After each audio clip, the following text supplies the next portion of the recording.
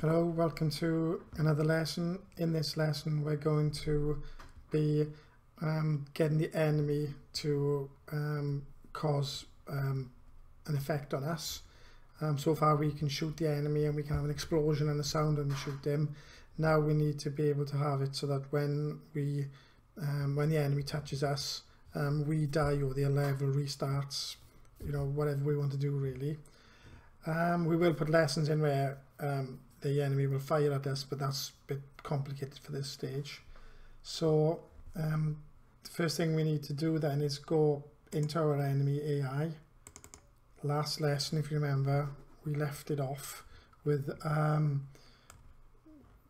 quite a large one. We did enemy death with sounds and graphics. That's when we shot him. Now we want a collision with us. So let's start a new area. So let's go into our viewport and let's go collision mesh. So there's the collision mesh. So as soon as he touches us, we'll die. So I haven't selected that. I can pull this out and go to event graph, and we'll have in here, in our event graph, we'll have begin overlap.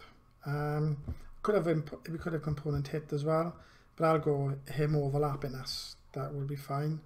So I'll click add. So when the enemy hits us and we want something to happen, so it will be what are we? We're the first person character, so we are the first, so it'll be cast to first person character.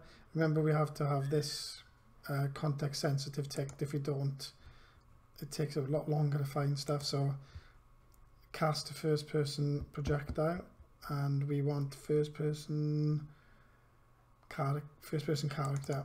So we're doing an overlap, and the other actor, which is the enemy, and we are the object.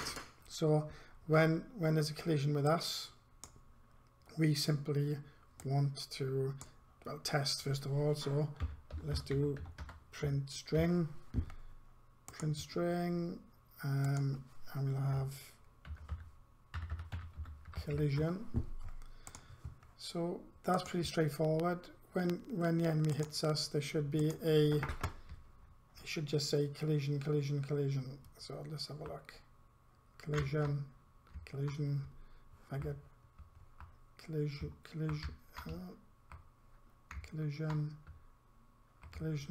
So I can test the mesh. It's all working, so the collision's working fine. So next thing we need to do, go back into it. It's just pretty much like the other lesson we did. Now we can put lots of effects in. I'm going to take that off. So move that one out of the way. What we can do is we can cause the death. So we can do cast destroy actor.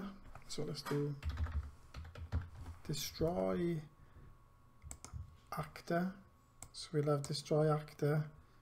So that'll be ourselves. So now I'll compile that, close it, press play, and now when I go along,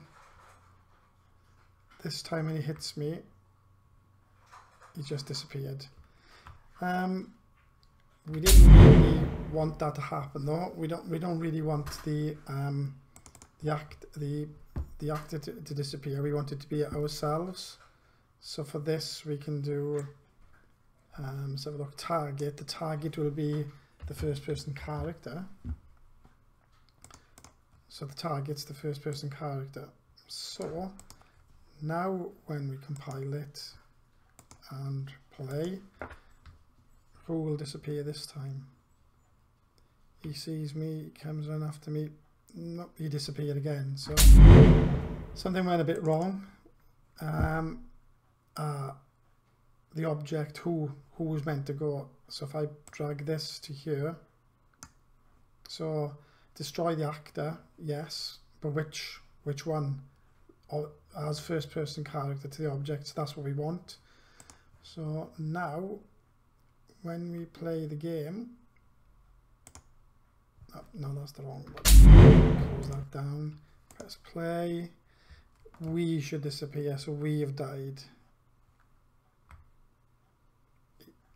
No, we didn't go. We'll have to have a look at that again. So let's go back in and look at that. So let's go back into the enemy, and okay, we didn't need this one, so delete that.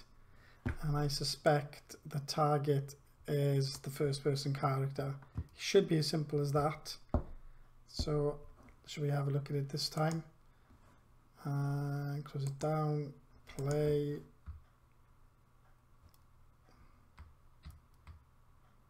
Yeah, I've gone. So I've now died, so that's the end of the game. So if that's the effect you want to have, and then we could have open level, and that level will be level 1, because that's what we've called our level. So level 1, compile that. If I show you the content, first person blueprint maps, it was called level 1. So if I press play now, when it detects me, I should disappear and then the level should restart. Yes. Okay, so now we've got a sort of instant death feature, if you like. So in the next lesson we'll add some more effects, and perhaps we'll add a health bar or that kind of effect to it. Hope you found that useful. See you at the next lesson.